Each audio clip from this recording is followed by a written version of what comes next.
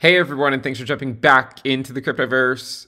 Today, we're going to talk about Ethereum using logarithmic regression. If you guys like the content, make sure you subscribe to the channel, give the video a thumbs up, and check out the sale on the premium list at intothecryptoverse.com. We're also going to launch another set of NFTs tomorrow, so if you want to check that out, make sure you follow along on the channel, and we'll announce it on Twitter and on YouTube.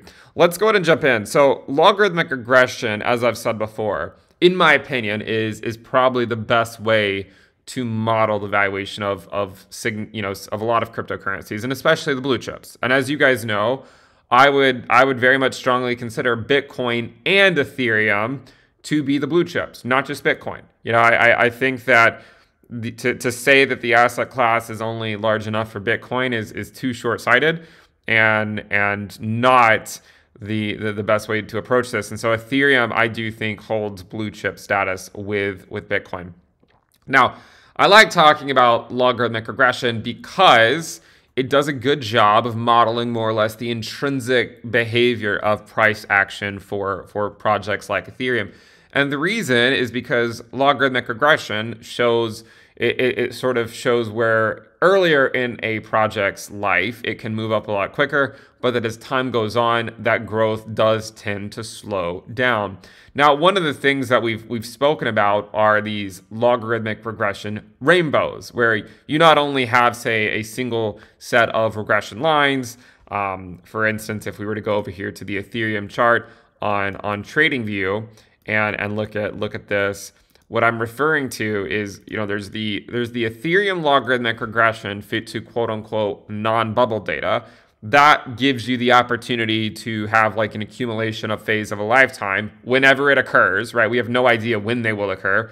It's just that when they do occur, it typically leads to an accumulation phase of a lifetime. The same thing could be said, by the way, for Bitcoin, right? Whenever we're in the lower regression band, it yields the accumulation phase of a lifetime. You go over and look at this thing for Ethereum, and we can spend significant amounts of time where we are outside of this regression band. And so what we can do is we can basically just translate these logarithmic regression lines. And when we do that, we get something that looks like this. We get this rainbow, okay? And it's the same thing. It's the same thing that I'm showing here in this chart. Now, what's interesting about this chart, and I was actually looking at this recently, and we've spoken about it before as well, the price of Ethereum has basically been in the same regression band basically for the last 13 months. It's kind of crazy to think about. Now, back when we first entered into this regression band, we sort of speculated that we would likely see some type of a local top at $3,000 to $4,000, followed by a year-long reaccumulation phase. Okay, a year-long.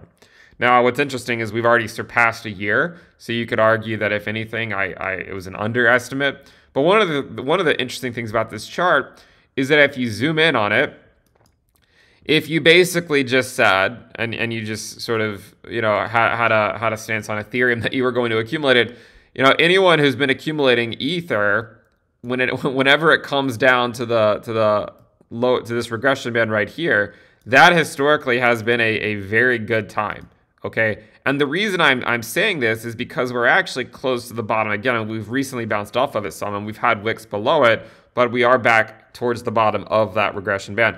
And for us to get back to the top, which by the way, we've moved above the top a couple of times, as you can see, for us to get back up to it, the valuation of ETH would actually have to go to $5,000.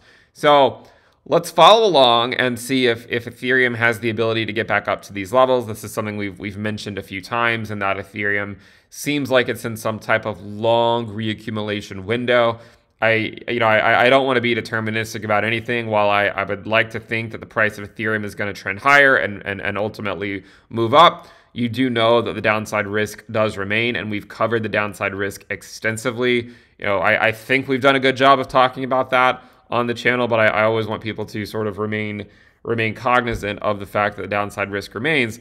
And then looking at these regression bands, one of the things I've mentioned before is that historically, I think, I think one thing that people tend to do is they look at prior runs and assume that Ethereum is going to make it to the higher regression bands. Like, I don't think Ethereum is ever going to make it to this regression band, which already ranges from 17K to 28K. Now, a natural question that follows that statement is, well, Ben, are you saying that Ethereum's never going to hit, is it really never going to hit $17,000?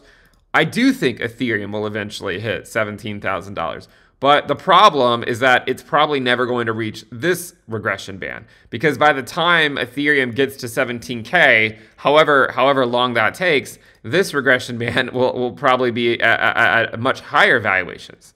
Okay, so when looking at logarithmic regression rainbows for something like Ethereum, you have to remember, that we're likely not going to make it to the prior regression band that we made it to once upon a time. So I would say this one's off the table.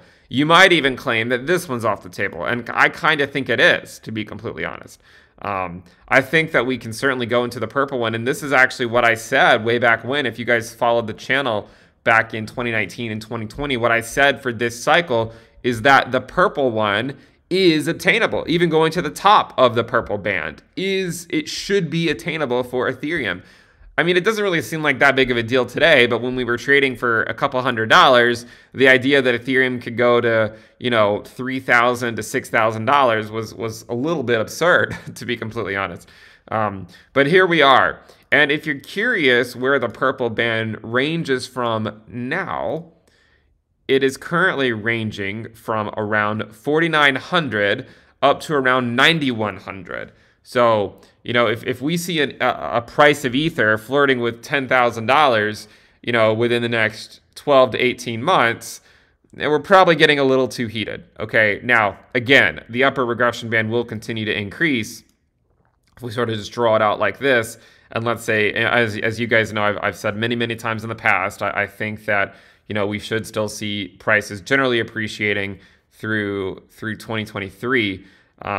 Before we have some type of longer move to the downside. But this one is, I mean, even if you take this out to, say, August of 2023, you're still probably only looking at a upper limit here of say somewhere between $15,000 to $20,000. So I do think that Ethereum has the ability to get into the purple regression band, which it's already been in a number of times. But this is something we said back in 2019 as well.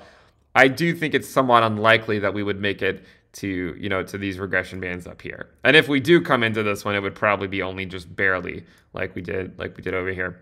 I also wanted to provide an update on the fractal that we followed. I've seen some questions about that. So we'll go ahead and provide an update, even though I wanted this video to mainly be about the regression stuff. One of the things we followed with this fractal are just the similarities. And there's various phases where it looks better than others. But one of the things that you can note is this fractal that we've sort of been following for quite some time. And that's, having this move to the upside followed by a secondary move to the upside, and then a third move to the upside followed by a slow depreciation in the price of Ethereum, and then potentially followed by liftoff as we head into April and May.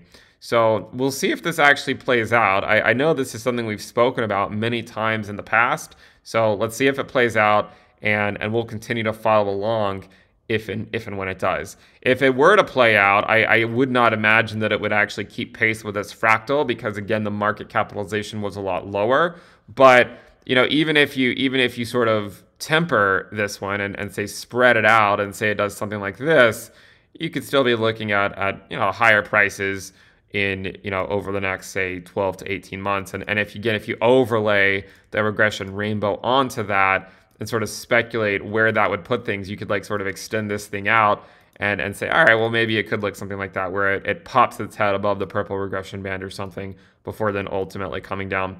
I should say that if something like this were to play out, where Ethereum is able to get a nice sustained move higher, where it really moves past $10,000 over, say, the next 12 to 18 months or something, no one, I would say that at that point we probably would be looking at some type of a longer move to the downside, even though it's really not fun to admit that kind of stuff. But if something like this plays out, I would have to think that, you know, we would probably then see some type of longer move back down, and then a longer consolidation phase, followed by probably an eventual move back up to the upside.